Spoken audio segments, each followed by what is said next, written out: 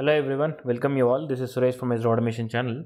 Today in this video, I am going to discuss about how to rerun failed test cases in Selenium automation. And this topic is most important where we wanted to do a rerun mechanism in our automation testing so that our automation scripts works in all conditions whenever we have certain things when our test automation will get failed. So we have three parameters. One is a server down issue and network slowness issue, and application might be a slow. And we have one more thing that your application might be having a bug. So majorly if application has a bug, then we can directly log a Jira ticket.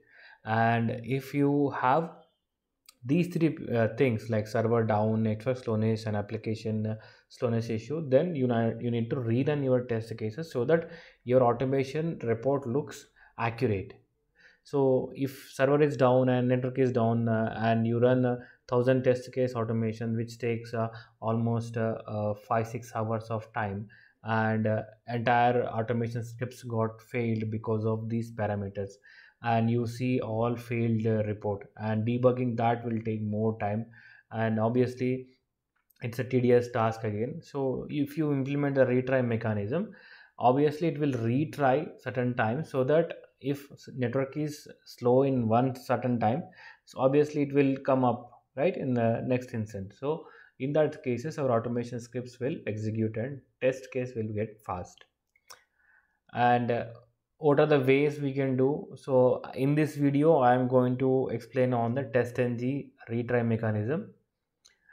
So using a IRetryAnalyzer interface in TestNG, we can automatically trigger whichever test case is getting failed. We can easily trigger them. So how we are going to do? So let's code it for that.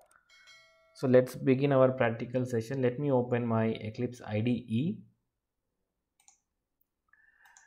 and here you can see I have a Eclipse interface here, and I'm opening a project which was previously used. So this is a TestNG Maven project. So I'm going to use this project. So we have a source test Java, and let me open this pom.xml. So in pom.xml we have few things that are TestNG and Selenium Java WebDriver Manager API, and we have a Surefire plugin and compiler plugin. And this is under source test Java. I'm going to create one package called rerun automation. Okay, and under that I'm going to create one class. So we need a two class actually. So let me create a mechanism where you wanted to retry your failed test cases. For that I can say rerun automation scripts,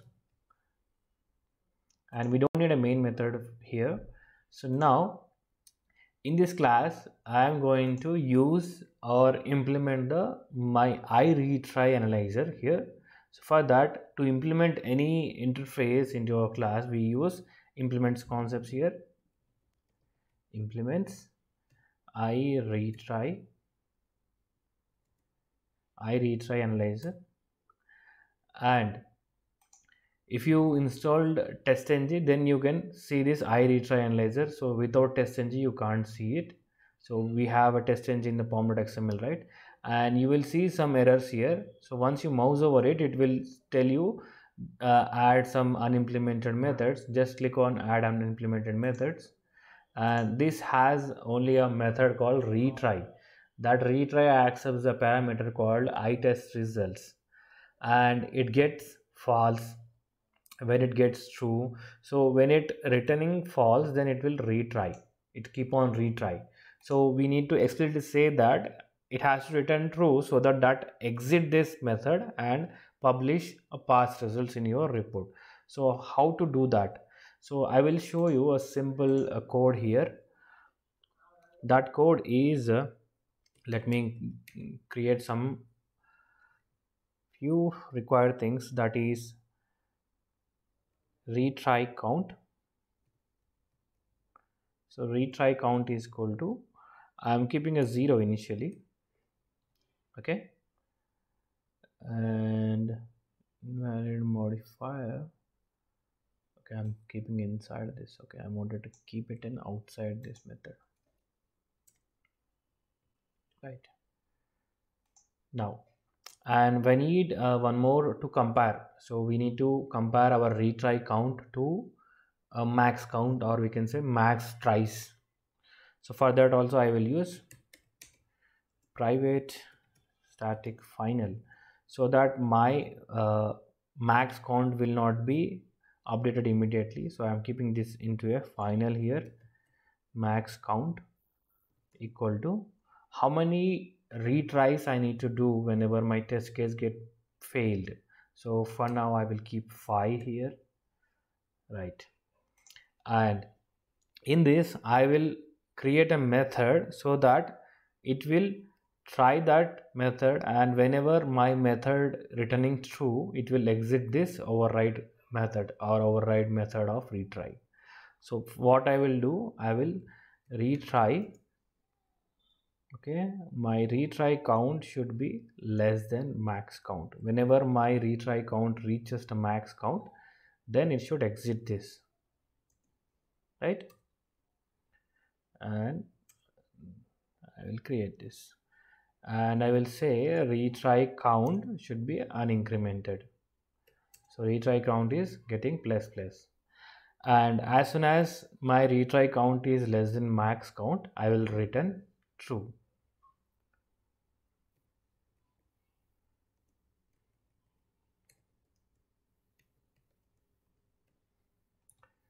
Right, so it will reiterate until it gets true, and whenever this complete return, if this condition getting failed, it will go to false statement here, and it will publish the result of it. Or whenever passed or a test case getting passed, then it will stay in this loop here. So if my test case is getting passed in a first retry, obviously that will publish the result. So on the TestNG results, it will say passed, right? So it will not come into this method, retry analyzer method. But in case if it is getting failed, it will keep on coming into this method, and it will reiterate or iterate for 5 times. So first try, second try, third try. After 5 tries, it will exit from this method, and it will publish the final result. So this is the retry mechanism, and let's give a try to create one method. I'll create a method called test cases, right?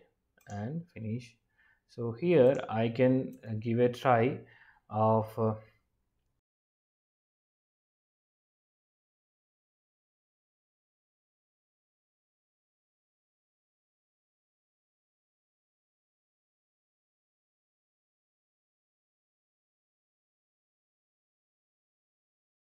right, I have created 3 methods here: before test, after test, and test methods. And in the before test, I'm going to create a browser initiation here. So for that, I'm using the WebDriver manager, right? WebDriver driver manager dot Chrome. So let me use the Chrome to create setup, and let me initiate the WebDriver on the global level. WebDriver driver, right? And using the driver instance, driver equal to new Chrome driver, and in the after test, driver dot quit, and in the test method here I need to launch the website. So driver dot get, and in the get statement I'm going to call ps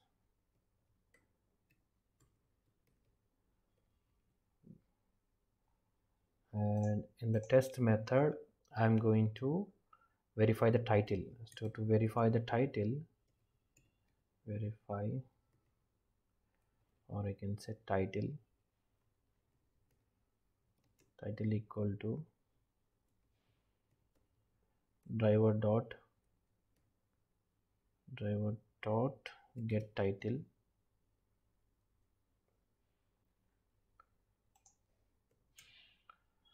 and after that I'm going to assert that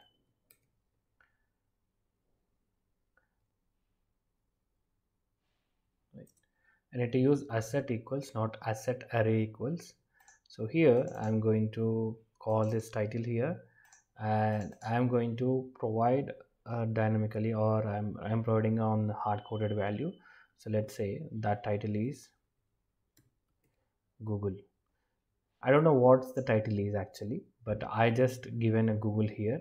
So now I wanted to retry this test case if it is getting failed. So how can I do it? So this is the most important point where you provide the retry mechanism from here. So we have a retry mechanism here, and we need to call this here. So we have a parameter called IRetryAnalyzer TestNG parameter, and here we need to provide this retry mechanism. Wherever you are implementing the retry mechanism, you need to call that class. Okay, this is a class dot class, and we need to point it, right? So all errors are gone. Now I will run this scripts.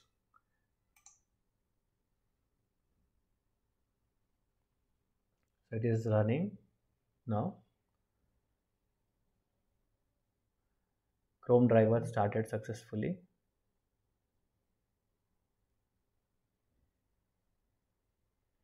Right. So now you can see here it ran for 6 times, not just one, because we have only one test case, but it ran for 6 times. Number of failures are 1 and retries are 5. So let's see what all it retried. Okay, now you can see the test method, the assertion is expected Google but found Google. So we have provided G in the small case where it is coming as uppercase as Google, capital G. And likewise all the retries, so second retry is also same, and third retry is also same. So all these retries are expecting this. If I provide this accurate results matching, then okay, let's give. Now if I run this test, it will pass in the first instance, right? It has launched the Google. Now it has passed because we have provided the accurate one and no retries here. And in earlier case it retried for 6 times because we have provided the retry count. The max count should be a 5. So every time it will retry and try to see the results are matching or not. If it is getting matched, it will return true. So it will exit from here, and results will be published based out of TestNG results. So this retry analyzer majorly works on the your test results. So whenever you see passed or failed, if you see the failed, then it will retry on that failed. So TestNG, we can say status, TestNG status is passed or failed. If it is a failed, then it will retry. If it is a pass, then it will not invoke that method. And this is the importance of IRetryAnalyzer, and this is asked in interviews as well, and people may expect to write this code in the interview or explain this code to them. And this is how we perform retry mechanism in Selenium automation using a TestNG approach. I hope this session is useful for you. In case if you are new to my channel, do subscribe to my channel. If the session is helpful for you, do post a like and do share with your colleagues. Thank you.